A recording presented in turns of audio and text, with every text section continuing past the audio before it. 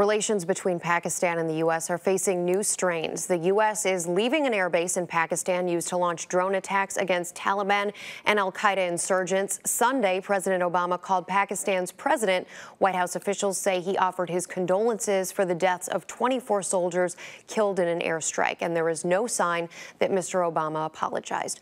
Joining us now is national security analyst Juan Zarate of CBS News. Juan, good morning to you. Good morning. So, offering condolences but not an apology, what do you think of that handling of this situation by the president? Well, I think it was important for the president not to get in front of the facts, in part because the facts aren't yet clear as to what was happening. There was clearly a firefight that led to the ultimate deaths of these 24 Pakistani soldiers. At the same time, you have to manage a relationship. This is an ally, and so you have to offer condolences for the death of these soldiers. And it's something that has aggravated a relationship that is already struggling between the United States and Pakistan. Do you think an outright apology would have changed anything here, though?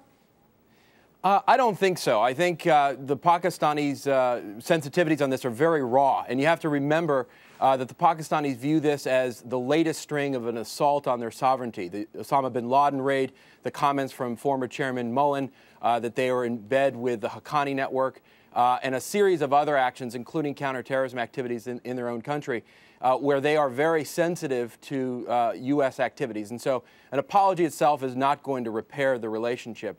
This is going to take some time.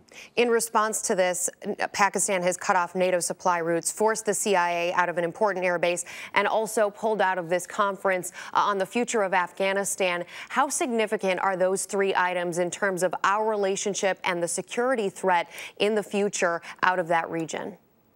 Well, that's important materially, in part because we need the supply routes open, we need our air bases, and we certainly need the Pakistanis as part of a future stable Afghanistan region. What's also interesting is the fact that those three actions underscore why we need Pakistan for our ongoing efforts as well as the future of Afghanistan. Without Pakistan as part of the mix, you can't imagine a stable region.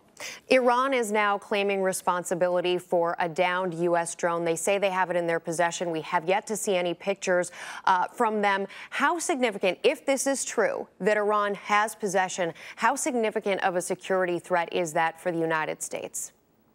Well, first of all, I think it's doubtful that they actually shot this down. But if they do have it in their possession, may have collected it from the ground, I think there are serious concerns about reverse engineering of the technology in the drone itself. There are also concerns about this being part of an ongoing battle within Iran to confront the West. And so we'll just have to see how this plays out.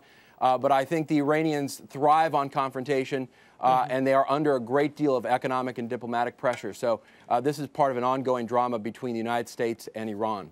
CBS News' Juan Zarate. Thanks, Juan. We appreciate it. Thank you.